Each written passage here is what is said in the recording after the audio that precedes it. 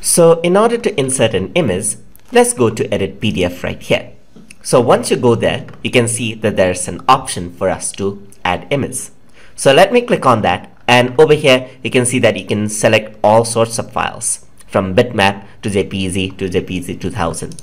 So I'm going to go over here onto my my TutuTube drive right here, and then I'm going to go into pictures.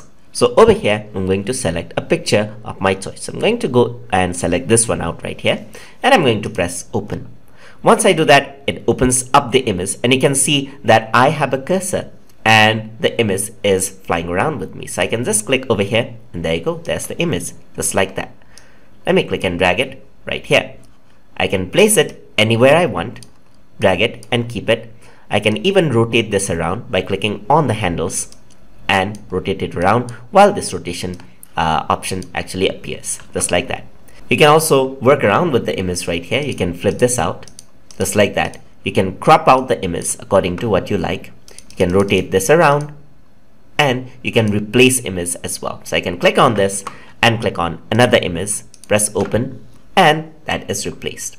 I can also go over here. I can bring the picture forward and backward if you have multiple pictures right here. You can also edit this using Microsoft Paint or even Photoshop. So let me select Microsoft Paint right here, and it opens up Paint. So if I were to make any changes over here, for example, like this, and I'm going to add in some color over here. Let's say, for example, add in some color, maybe add in some red circles, press save and close this out, and that changes is seen right here, as you can see.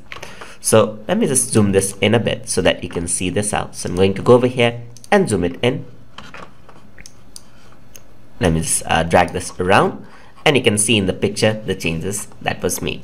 So that is how you can insert images and work with images inside of Adobe Acrobat Pro DC. Hope you guys learned something as always, and as always, please like, comment, share, and subscribe.